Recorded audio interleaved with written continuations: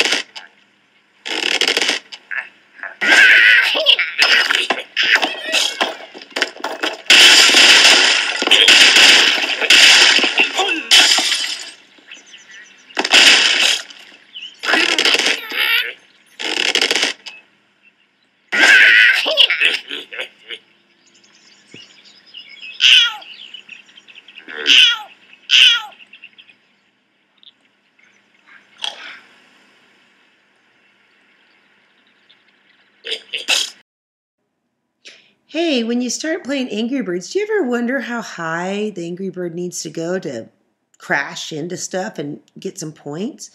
Well, what you're thinking about there is you're thinking about how tall is this? That's the maximum height of the parabola, right?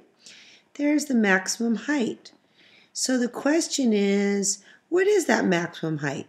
And notice when you play Angry Birds, the Angry Bird travels in the height of a parabola. So if we could just figure out the maximum height of your parabola, right, you'd be able to figure out if it's going to hit what the target is and if you'll be able to get your points. Well, it turns out parabolas are symmetric, right?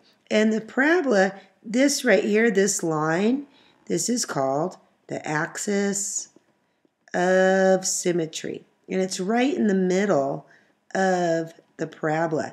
And it's got a formula. You can get the axis of symmetry by saying opposite of B over 2A.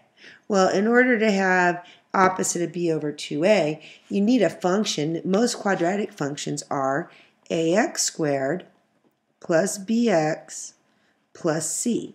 So if you had your function for the path of the Angry Bird, you'd be able to take whatever b is, take the opposite over it, and divide it by 2 times whatever a is. Well, in our problem, we do have a function, and we know a little bit of information here. First of all, we know that he starts out 4 feet above the ground, so that right here to here, that's 4 feet, right? And we also know how fast he's going. He's going at 48 feet per second. And when you use your formula, the b, that's like your velocity. So if you already know your velocity, it's like you know b. And this initial height, the 4 feet, that's what your c is, right? That's your initial height. And laws of gravity says that A, if it's downward, when things go up, they got to come down according to the laws of gravity. You need to make that be negative 16.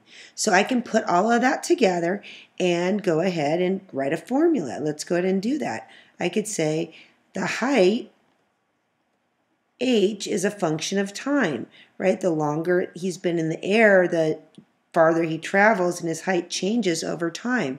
So height as a function of t would be equal to negative 16 multiplied by t raised to the second power plus that initial velocity, which is 48 feet per second squared, right, multiplied by, again, t plus his initial starting height, which is 4.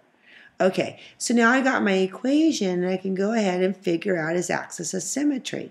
So in this one, right, our A is negative 16, our B is 48, and C is 4.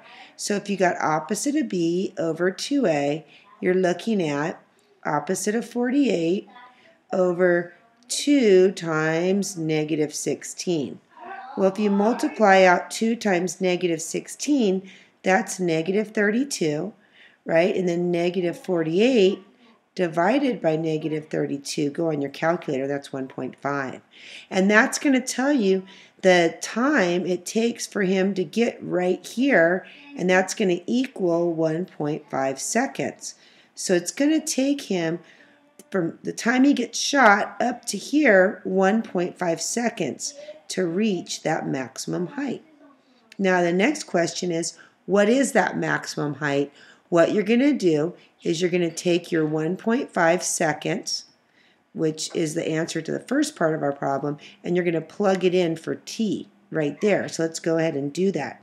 So we're going to say h of 1.5 is equal to negative 16 times 1.5 squared plus 48 times 1.5 plus 4.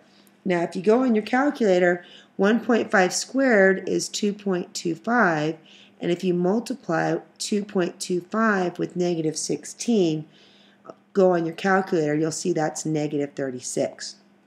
Plus 48 times 1.5, that's 72, plus bring down your 4, right? Add that all up, and that equals 40 feet. So his height, how high will he go? He's going to go 40 feet.